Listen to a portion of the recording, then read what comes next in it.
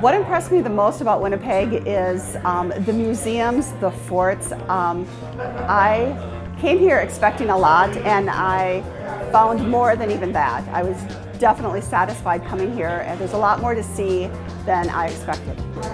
Winnipeg has a blending of all of the cultures and sort of the history of Canada, French, English history that is curriculum-based for most schools in this country. And I think for teachers, it's a doable place, to come to. The biggest surprise that I discovered in Winnipeg while I was on this fam trip was the Manitoba legislature and the Hermetic Code. Absolutely phenomenal.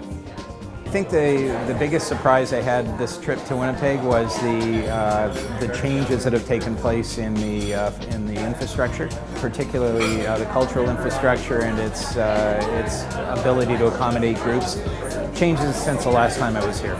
And as I say, the museums, everything has been upgraded, and there's some really exciting new facilities that are going to be opening, which I think is going to change the landscape of the city, for sure. Teachers should consider Winnipeg for a field trip because there's a lot of history that people aren't really aware of, especially in other parts of Canada.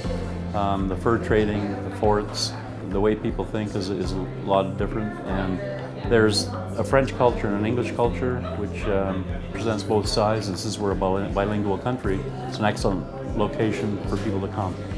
I would tell the teachers that this is a wonderful location. It's very close to home.